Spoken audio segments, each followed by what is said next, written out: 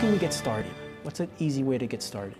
Okay, so you cannot ever be great at something if you don't start, right?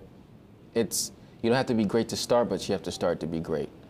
And the reason why I'd say meditation starts with seeking for it is because once you ask the universe for a teacher to come into your life, the teacher will come. Sometimes that's life. So how we start meditation is by saying, tomorrow morning, I'm going to wake up this time, and I'm going to do this breathing pattern. Now, our thoughts are going to come to your head. Yes. Are you going to start thinking about, oh, I'm going to do that with my kids? Oh, you're going to be yeah, all those emotions are going to rise up.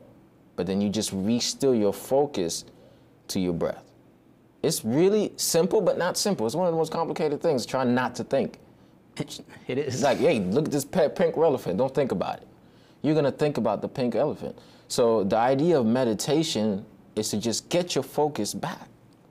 It's just getting it back. It's like life. Sometimes you lose focus, but you get it right back. Yeah. And a quick little way to start meditating, I know it sounds like this complicated thing where you have to sit and have your arms in a specific...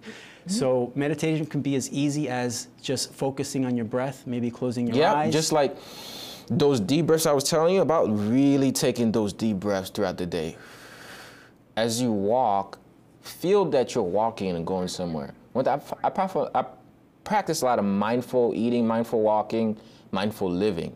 And it's just like, see the details of things, and then you start to be able to think less of things, but just being in that situation and like observing like what's happening. When you're meditating, one thing that I find helps is look at nature, observe nature, then you won't be able to observe what's going on in your head.